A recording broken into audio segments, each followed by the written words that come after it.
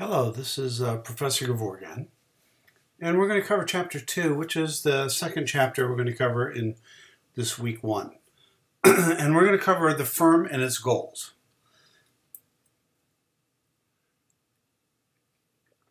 We want to understand the rationale of why firms exist and explain the economic goals and sometimes the optimal decision-making or lack thereof, and describe the principal-agent problem. We want to distinguish between profit maximization and shareholder wealth maximization, and apply market value added and economic value added calculations. So here's the topics: the firm, economic goal of the firm, goals other than profit. Do companies actually maximize profit, maximizing the wealth of shareholders, and this concept of economic profit. So a firm is a collection of various resources that a collection of people transforms into products and services demanded by consumers, of which consumers are then willing to pay for those products and services. Profit is the difference between the revenue received, the sales, what people pay for those products and services, and what it costs to provide them. Obviously, if the profit is positive, that's the desire of most firms. There are transaction costs incurred when entering into a contract, and this book makes a pretty big emphasis on transaction costs. And it's having to do with contracts, so they're for outside services. And the type of transaction costs are basically purchasing, negotiation, and then enforcing the contracts. So when we talk about investigation, it's doing the due diligence, the legwork, to find out who are the potential people that can provide those goods and services, and then sorting through that to a small number of them, and then having them bid against each other, which is usually the case, to see who gets the contract. I used to be involved with a lot of these with regard to freight and other logistics services, and the freight was not limited to land freight, but it was ocean freight, air freight, all different kinds of other aspects. So the negotiation process is part of the proposal, bid for proposal, and evaluation of those, and then you award the contract to someone. And just because you award the contract to someone doesn't mean they don't try to, they're going to adhere to all the terms easily. That's why you then have to enforce the contract.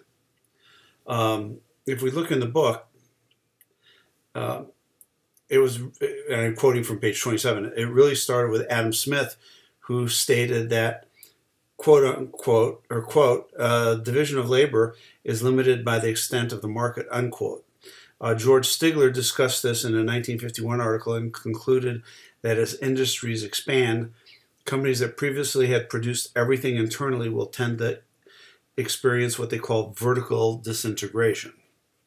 If you think of this, it's the auto market, which I think I used a lot in the example for Chapter 1, in which at the beginning, Ford Motor Company used to produce almost everything except the rubber parts on the car. And they got those from Firestone, who was a good friend of Henry Ford's. But they made their own engine, they made their own sheet metal, they actually made their own steel from iron ore, and they made their own engines, they made their own spark plugs, they made their own glass, they made their own brakes, every part of the car they made. If you look at what Ford actually makes now, they still make some steel, but not all their steel, and many body components are plastic. And they make their own engines, but almost everything else on an automobile is bought from a supplier, some of which are spin-offs from Ford's original divisions that did it. So Ford Glass was bought out by another glass company. The part of Ford that used to make seating was split off and bought up by another seating company, etc.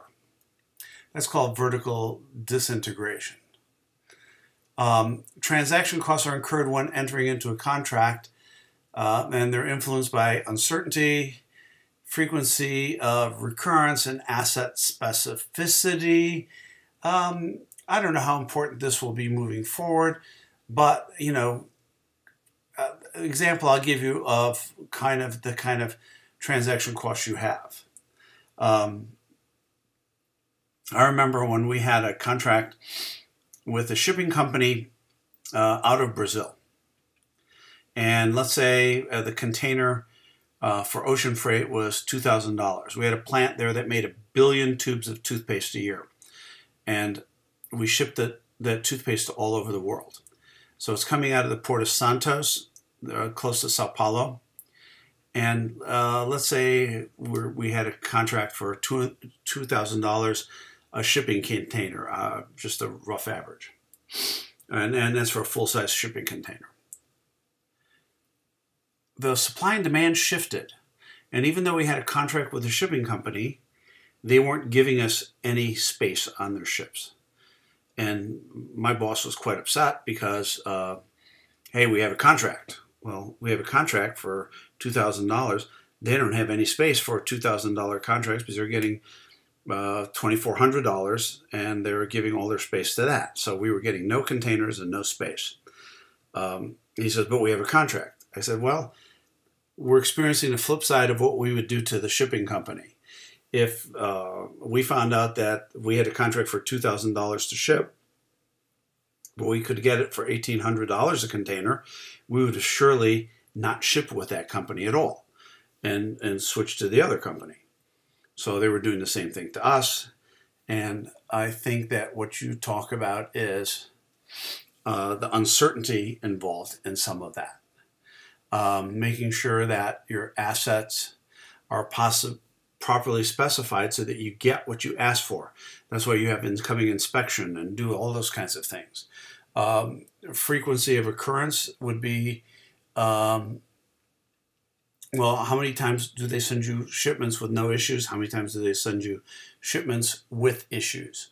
So managing a contract can be quite daunting. And, if we talk about it, and here we are, again, Kodak. And this is the risk of using a book like this.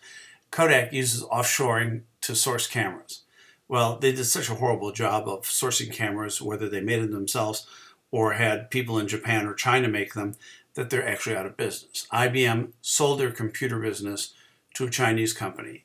Exalt, I'm not sure what they do, but they are third-party services used in human resources. There's probably a lot of services like that now. I'm not familiar with that company particularly. Let's look at a counterexample to everything that we just talked about. Amazon. Amazon vertically integrates. The first thing people vertically disintegrate is shipping. They're trucking companies. If you look at any consumer goods company, you look at an automotive company, they don't want to own any trucks if they don't have to and do the shipping themselves. They would rather hire a third party that's going to handle all the shipping for them, do all the vehicle maintenance, hire the drivers, manage the drivers, maintain the equipment, as I said, and that's what they want to do. Amazon is vertically integrating.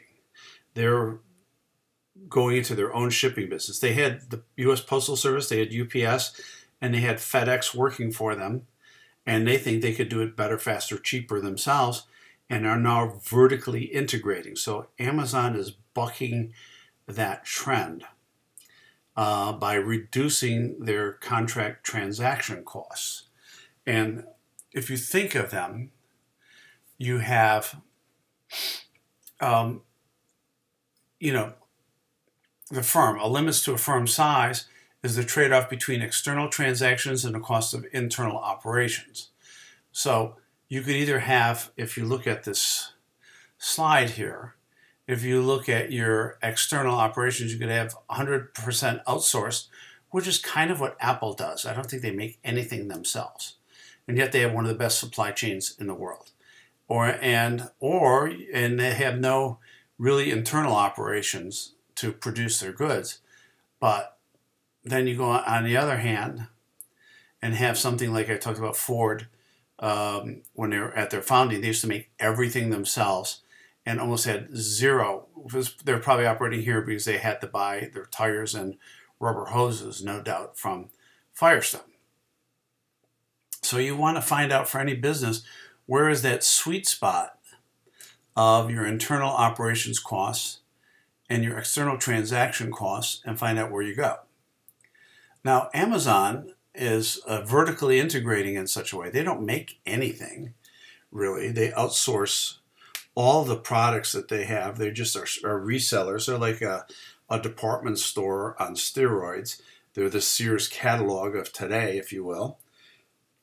But they're looking to integrate more and more operations internally, including freight, which is kind of weird because no one else is doing that. But the way they're doing it is almost like an Uberization of it. They have a lot of independent people that are exclusively work for Amazon. I mean, you could buy a $30,000, a $32,000 Mercedes, a van, and take a little course at Amazon. Next thing you know, you're an Amazon delivery person. And this is the way they're trying to get into the grocery business, because looking at same-day delivery. So anyway, the trade-off between external transactions and the cost of internal operations.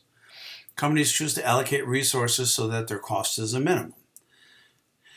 And outsourcing peripheral or non-core activities. That was the trend for the longest time, but that has changed a lot.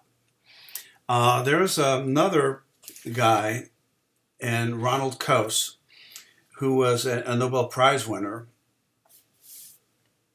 and he wrote, it was before the internet, but his ideas are kind of relevant today. And his idea of trading off between internal costs and external transactions and search costs is what I think kind of fuels the internet today. You're trying to eliminate middlemen even more so. And like Amazon, their key to success has been eliminating the traditional warehouse and the traditional store and creating a new kind of warehouse from which they ship directly to consumers. So they're reducing their internal costs and reducing their external transaction costs at the same time, and really trying to make a breakthrough that other people are finding very hard to copy. So what's the goal of a firm? Well, of course, it's profit maximization. And they're talking about a hypothesis here. So the objective of any company is to make money. And other goals include, you might have secondary goals in which you drive your profit maximization. Like one thing is that people look at market share. I remember when I was in consumer goods, Procter & Gamble lived by market share. Of course, profit too. Some look at revenue growth. Some look at shareholder value. And one thing that Colgate, a competitor of Procter & Gamble, did was to drive margin. They wanted to drive their margin. They wanted to only sell products that had margins over 50%. And there's a lot of discounting done to move goods, especially at the end of the quarter and the end of the year. So that kind of goal led to their profit maximization.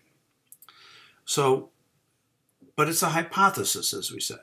The optimal decision is one that brings the firm closest to its goal. So how do you take those optimal decisions to drive it? I mean, it's easy to do a linear programming problem in which the goal is profit maximization and you find the right mix of products to make. But that's a very one-off kind of thing. A modern corporation is much more complicated, and you never really know if they've maximized their profits. You can show that over time they have increased their profits, but you don't know at any given time if you're actually maximizing the profit, because you don't know what the maximum profit could or should be. The other thing is we look at the short run versus the long run. One of the things in the United States that drives business is quarterly and yearly profits and yearly performance. In fact, accounting, when they look at short run, they talk about a year. When they talk about long run, it's more than a year. So in economics, it's something else. It has nothing to do with calendar time. Short run, the firm can vary the amount of some resources, but not the others. The resources that can be varied, remember, it was land and labor and capital. You can increase labor, but not capital. And I think land would go along with an asset that is kind of capital asset. In the long run, if you've changed your capital assets, in other words, if you've increased the size of your factories or the footprint of a factory, or built 2 factories, or taken 3 factories, as some in the automotive industry have done, and closed them to now have 10 factories instead of 13, that defines the long term. In the short term, you assume that your capital assets are essentially unchanged. I mean, they're always going to vary because you're always replacing some machinery, you're always maintaining this, and something wears out, you have to get a new one. But for the most part, it's essentially equal, but we're not talking about a quantum change up or down in capital assets. At times, short-run profitability will be sacrificed for long-run purposes. It's not often done in the U.S., especially in companies with a strong set of shareholders. Jeff Bezos, again, as an exception at Amazon, for the longest time kept pouring the profits back into the business, back into R&D, back into improving the way they run those facilities that I talked about, the combination of the old warehouse and the store, to create a new kind of warehouse with a new kind of technology that provided a competitive advantage that's really been hard for others to match up with. And he has a juggernaut of a business, as we all know right now. But for the most part, I think people in this country tend to, or companies, US-based companies, tend to favor the short-term profitability over the long-term growth. So the economic goals, other than profit: market share, growth rate, profit margin, return on investment, return on assets, technical advancement, customer satisfaction, shareholder value. There's a whole school of thought that just looks at quality, even though we'll see that that's not really a economic measure, even though it probably should be. So, as I said earlier, everybody wants to maximize profit. How do you do it? The management of a company tends to focus on one of these things. A lot of company looks at ROIs and ROAs. Like I said, Colgate was looking at profit margin. Procter & Gamble was looking at market share. Other companies like Apple rely on technological advancement. Customer satisfaction is, of course, important. Other companies worry about shareholder value. At Colgate, it was a combination of profit margin and shareholder value that drove the decisions of the company. Non-economic objectives have a good and safe working environment, quality products and services. But, quality products and services, there's 2 types of quality. There's quality in terms of features and being the first on the block to have the new technology. But there's also the quality of human safety and health and safety. Well, if you have a product that has to have a recall, that's a really huge negative economic impact. And then corporate citizenship and social responsibility. The current generation entering the workforce, all things considered, would rather work for companies that have a strong social responsibility component than not. Now, of course, I kind of think that in this era when there has been, up until just recently, low unemployment, you can pick and choose what companies you work for, and social responsibility becomes a component. As people are out of work, and this generation that will be graduating this year that will be graduating is going to be hard pressed to find jobs right away. And as the economy spins into a recession due to this coronavirus thing, and it's going to be slow to recover. Jobs are going to be more scarce than people looking for jobs. All of a sudden, I don't think people will take any job given and not care about social responsibility as much. That remains to be seen. So, do companies actually maximize profit? There's a criticism, but they don't, and I guess this word satisfice, is not a word people bandy around often. And it means to achieve a satisfactory goal, one that may not require a firm to do its best. Another way of looking at it, if you don't actually optimize something mathematically, which is the way I tend to think of things, you can maximize, you use a heuristic method, which is it doesn't guarantee an optimal solution, but it guarantees a somewhat in the optimal direction kind of solution. And I think that's how most businesses operate. There's two forces that affect this satisficing, or I can't even pronounce it, sorry. Position and power of the stockholders, and position and power of the management. Now, why is there a difference between management and stockholders? If we think of stockholders, larger public firms are owned by thousands of shareholders. Each shareholder, if you have a share of a company stock, it's like a unit of ownership. Most companies have millions of shares, and they're in the hands, there's some power in the hands of a few, and the rest is spread out over a wide variety of people. If you look at my portfolio, which is not overly impressive, especially these days, you'll find that I probably own about 30, 40, 50 stocks at any given time. And my financial advisor picks and chooses ones that, with some of my blessing, that he thinks are going to be winners. And the most part, we do okay. When the market's going up, everybody does okay. When the market's doing what it's doing now, it's tough to fathom. So shareholders own only small interests in the firm, very small, and hold diversified holdings in many other firms. Now, there are large pension groups, there are private equity funds, there's investment funds that hold larger positions in a company, and oftentimes now because of, I'll get to that in a minute.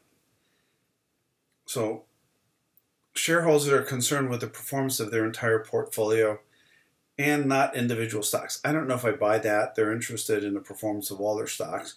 They don't want to hold one if it's a dog for a long time, and they want to hold one that they think has potential. So they're going to sell stocks that are not moving or not performing the way they want, and usually those stocks will sell at prices lower than they bought them for, and buy stocks that they think will appreciate so that they can turn around and sell those shares for a profit.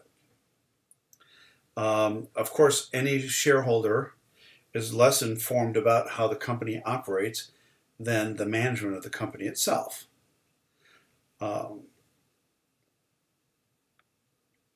Stockholders are not likely to take any action if they're earning a satisfactory return. And the return is on the price of the stock, but also the dividend that the stock pays. The position and power of management is generally in the same direction, but it's not necessarily aligned. High-level managers may own very little of the firm's stock, and managers tend to be a little bit more conservative, only because they want to make their jobs safe. And to do that, they like to keep their performance steady and maybe not spectacular, even though you have some some, the better known CEOs are the ones that deliver more spectacular results.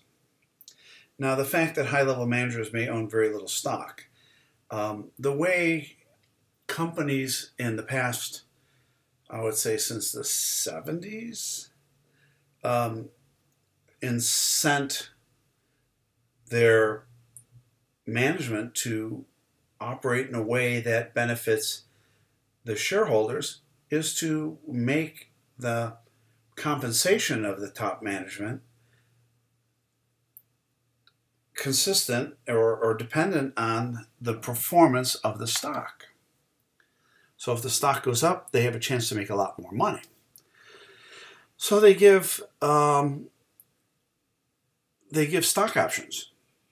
So let's say I'm working for a company and I'm an executive and I get a bonus this year. That's fine. I get a salary. I get a bonus. I'm pretty happy. I'm making a lot of money. But maybe they give me 10,000 shares of stock, an option to buy 10,000 shares of stock at $100, which is the current market rate. Now, as a senior manager, if we can make the stock go up to 150, I've just made $50,000. Because I have 10,000 shares, it's going up to $50. Actually, I've made more than that. I can't do math. I probably should do this arithmetic beforehand. Let me calculate that. You probably already calculated it because you're all smarter than me. 10,000 times 50, it's going to be $500,000. It's going to be $500,000. So I can make the stock go up in 5 years to that, and I don't ever have to buy the stock. It doesn't cost me anything. I just turn around and in an instant buy 10,000 shares of stock for $100, which is it cost me $100,000. But I turn around and immediately sell it for $150, and now my stock is worth $500,000. And so I've aligned the management and the shareholder perspectives. The other thing is a large percentage of executive compensation now is based on the stock plan. So you get stock grants where they outright just give you stock at bonus time, and have most people's retirement plan are based on okay, every dollar you put in to buy a share of stock, the company will contribute $1 or maybe 60 cents. And so it's like a 6% raise if you want automatically, and no one turns that down. So you accumulate all this amount of stock in a company. So now you're doing two things. You're a manager of the company, and you're also really seriously paying attention to the stock. And much of this is public. The vice president of Colgate, when I was working in the Latin America division, the vice president of Latin America, or president of Latin America operations, I think for 5 years in a row, cashed in his options for $5 million. And 5 years in a row he did that. So that's a significant chunk of compensation. It grossly exceeded his salary. So, do companies maximize profit, or do they maximize shareholder value? Are they the same thing? That's the big question. Because the things you do to maximize shareholder value, maybe it tends to be short-term optimization, short-term profit, but maybe at the expense of the long-term health of the company. You could argue that Jack Welch, who recently passed away in the past few months, was the darling CEO of General Electric for many years, and he created a ton of shareholder value for himself and the major shareholders of General Electric. I was a shareholder of General Electric, but definitely not major. Upon his leaving the company, the people that took over did not have his skill for balancing that short-term growth and long-term growth, however he managed to do it. and have basically his hand-picked successor basically sunk the company. It dropped out of the Dow Jones average, which is kind of crazy. So the position and power of management. Managers may be more interested in maximizing their own income and perks, and management incentives may be misaligned and looking at revenues, not profit. Because sales are a huge thing. Diversion of the objectives between the owners and the management, the shareholders and the management, is called the principal agent problem. If we look at that, if you don't understand what it is, and I've given a homework problem on it, if I don't understand it, I look at Investopedia, as I mentioned before. So the principal agent problem is a conflict in priorities between one person or group and the representative authorized to act on their behalf. So in this case, the shareholders are the owners of the company, and the management is authorized to act on their behalf. An agent may act in a way that is contrary to the best interests of the principal. So the principal agent is as varied as possible. Like another principal agent, I have a financial advisor. I'm interested in increasing the size of my portfolio. He only gets paid, and this is less the case now than it used to be, only gets paid if every time there's a transaction. In other words, if he sells some stock or buys a stock, every time that happens, he takes a percentage. So if all my stocks are doing really well and continuing to appreciate, and I could be very happy, he has an incentive to sell stock and buy new ones, because every time he does that, that's how he makes his money. So there you have an example of the principal agent problem. So it's a conflict in priorities sometimes, and it can occur in many relationships, a client and a lawyer, because the lawyer, is going to get a commission.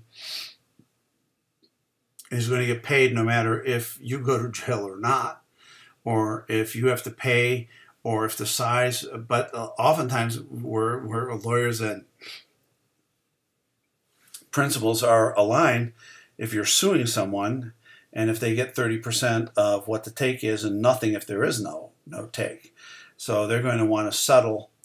They would definitely like to have a higher settlement than you, but also they look at how much time it will take to get that higher settlement, and is it worth it for them? It's certainly worth it for you. I could wait another year to maybe get another $1 million in a $2 million settlement, but the lawyer may say another year of my time is not worth it. I'll take the $2 million settlement, take 30% of that right now, and move on to the next one. So resolving this problem requires changing the system of rewards in order to make sure the priorities of both. That's why I think when they move to stock options and stock grants, and your compensation heavily dependent on the stock price, they aligned shareholder value with that of the management. Now, is that the best thing for the long-term health of the company? That is completely and totally debatable. So, counter-arguments which support the profit maximization hypothesis. Large stock holdings held by institutions, mutual funds, banks, and there's a lot of scrutiny by professional analysts. Stock market discipline implies if managers do not seek to maximize profits, firms face threat or takeover. Incentive effect. The compensation of many executives is tied to the stock prices we've talked about. So I don't know if stock price and performance are the same thing. Maximizing the wealth of stockholders. So from the firm, views of the firm from the perspective of the stream of profits or cash flows over time. The value depends on when cash flow occurs. Requires the concept of time value of money. In other words, a dollar earned in the future is worth less than a dollar earned today. And this drives short-term profit, which can be the bane of American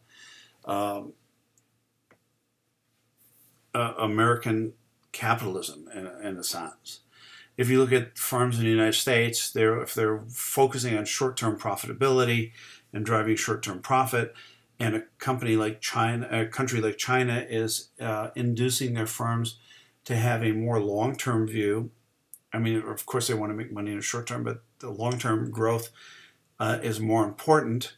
I don't know that this short-term firm can compete well with a firm that's working in the long term. It's like you're playing checkers and they're playing chess in a certain view. So there's formulas for this. The future cash flows, D sub I, so I being some year into the future, have to be discounted to find their present equivalent value. The discount rate K is affected by risk. There's two kinds of risk: business risk and financial risk. Business risk is variation due to the ups and downs of the economy, the industry, and the firm. All firms face business risk to a varying degree, and you have there are going to be shocks as well. You have the random little shocks, a little tornado here, a hurricane there, a drought, those kinds of things that may have a positive or negative impact on your business depending on what kind of event it was and what your products are. Or you could have a major league shock like this coronavirus thing that we're in right now. Financial risks are concerns by the variation in returns that is induced by leverage. What do we mean by leverage? It's a proportion of a company financed by debt. If your debt level is too high, the higher the leverage, the greater the potential fluctuations in stockholder earnings. Financial risk is directly related to the degree of leverage. When a private equity firm buys a company, they usually load up the company with debt and reap the cash out of the company, and then maybe even spin it off or sell it to someone else. Now the incentive of the management to run a company that's highly leveraged, and they call them leveraged buyouts for a reason, have to deal with this mountain of debt. A company that was operating very well with a large cash position and was making money all of a sudden becomes a plum objective for private equity firms to buy it and load it up with debt and reap cash out of it and then spin it off or sell it off. And then the company has to then struggle its way to pay off that debt. So maximizing the wealth of shareholders. Here's the formula that you use for that. P is the present price of the stock. D is the dividends received per year. Year 1, year 2, year 3, all the way to year N, however many years into the future you're looking. And you have a discount rate that you're discounting the future years. So if their discount rate is 1% or 2%, you would be adding 1.01 or 1.02. And then what you do is in the previous years, you're paying maybe the same dividend, but you're squaring the discount rate, you're cubing the discount rate by the same index of the dividend. So this is dividend in year 3, so you're cubing that rate. So you're discounting it. You're saying basically the rate is going to be, I'm discounting it by 2% over 3 years. So it's 102 times 102 times 102. So it becomes what?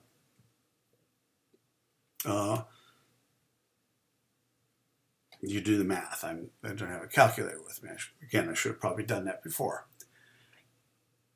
So if the firm is assumed to have an infinitely long life, the price of a unit of stock which earns a dividend, D, per year is given by just the equation, the dividend divided by the discount rate. Given an infinitely lived firm, and I think you could assume Apple is infinitely lived in a sense, even though no firm is infinitely lived. Dividends grow at a constant rate, G, each year, and the equation for the stock price becomes the dividend paid during the coming year and divided by the discount rate minus the growth. Multiplying P times the number of shares gives you the total value of the firm's common stock, or the market capitalization is what people talk about. So if you didn't know what market capitalization is, you kind of do now. And if you don't understand it, given my cursory explanation, you've got the textbook to read, you've got these slides to study. So companies try to manage their businesses in ways that the dividends over time paid from its earnings and risks incurred to bring about a stream of dividends that always creates the highest price for the company's stock. Not all companies pay dividends, and the blue chip ones are the ones that pay good dividends, and people buy the stock for the dividend as much as they do for the appreciation of the stock price. When stock options are substantial parts of the management's compensation, the objectives tend to be more aligned with the shareholder objective, as we talked about. So you'll look at some of these companies where, not reducing. I mean, General Electric paid great dividends. Cutting those dividends to almost zero, and I think they might even be zero now, was a horrible shock to the people that were shareholders in that company. But management, there was that principal agent problem. The shareholders assumed everything was going well, but maybe not so well, and management was not acting on behalf of the shareholders as Jack Welch was. Another measure of the wealth of stockholders or shareholders is called market value added. It's the difference between the market value of the company and the capital that investors have paid into the company. And you have the market value includes both equity and debt. Capital includes the book value of equity and debt, as well as certain adjustments, accumulated R&D and goodwill, which are harder to measure. I'm not sure how we measure goodwill.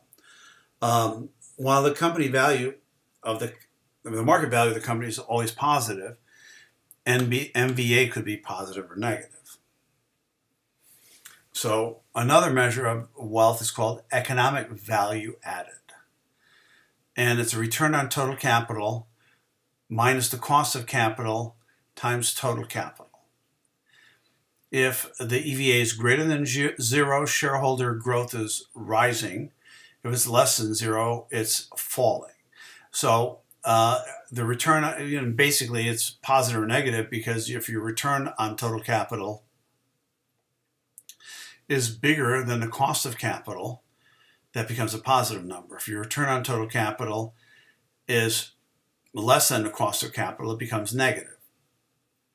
If the return on your total capital is less than the cost of the capital, you're better off taking whatever capital you had and lending it out to others, because they're obviously better at getting a return on it than you are. I mean, just the simple act of lending it gives you a better return than you are generating yourself in your company. So let's talk about economic profit. Economic profits and accounting profits are typically different. And accountants follow the gap, general accepted accounting principles, and measure explicit incurred costs. Accountants use the historical cost of machines. And economists are concerned with implicit costs called opportunity costs. So economists use replacement costs of machines. For example, economic costs include historical and explicit accounting costs, as well as the replacement and implicit costs. Economic profit is total revenue minus all economic costs. Like another way of looking at it, I have a job. Let's say it pays $100,000 a year. I quit this job to start my own business. Now, my business may or may not be profitable. Let's say I have a business and the sales of the business are 200,000. So the sales are more than my wages were working for someone else. But my costs, and let's only look at the explicit costs of the business, were 150. So the business showed a profit of $50,000. Now, I am the sole person working in that company. Maybe it's a consulting company. Or maybe it's a manufacturing company, but I'm the sole owner. So my wages, my salary, everything is the profit of that company. So my implicit costs were $150,000. My accounting profit was $50,000. Was this a good business decision for me to leave a $100,000 a year job for a $50,000 a year job? Even though accounting-wise, the business showed a profit. I should be happy. But accounting profit would say, no, there's an implicit cost. I forsook a $100,000 job, so my economic costs were the implicit cost plus the explicit cost plus the implicit cost. The explicit costs were $150,000. The implicit costs were $100,000. So I had $250,000 of cost, and I made $250,000, so I've lost $50,000, which is the difference between what I would have made if I stayed where I was and what I'm making in my new business. Now, can I live on that? Am I happy with it? You know, there's other factors to be talked about, but clearly it was not a good economic decision if that happens. If the next year I can sell $300,000 worth and have the same cost of $150,000, well, then I'm a happier person then. But that's kind of one way of looking at economic profits. If you look at the global application of this, if you're operating around the world, you have different currencies, you have differences in the legal systems, you have differences in the language. You know, it's pretty hard to operate without having people that speak the local language, even though the lingua franca of business is pretty much English at this point. The attitudes of the people are different. The role of government is different. You know, if most of U.S.-based companies do not want to have anything to do with bribery to get things done, bribing government officials or whatever. But in other countries, that's not only the norm, it's almost expected. How do you account for that? So we have this global foods case again, which I think you should look at and say, maybe we'll try to have a discussion on that. I haven't formalized the discussions yet. I'm doing the lectures first to get that out.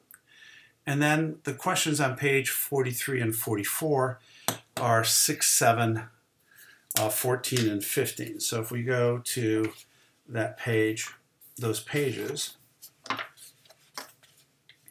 6 and 7 are like more discussion question. Discuss the meaning of the term principal agent problem. Why does this problem exist? 7 is why may corporate managers not specifically aim at profit or wealth maximization for their companies? And then 14 and 15 are, do you believe the profit maximization model can be applied to the activities of a multinational corporation? Well, yes and no, of course they can. What are transaction costs? How does the opportunistic behavior tend to increase transaction costs? So basically chapter 1 and 2 is mostly essay kinds of questions. You can probably do all your answers in Microsoft Word, and we'll take a look at that. Thank you very much. Next up, we get into supply and demand and get into a little bit of math with chapter 3. Thank you very much.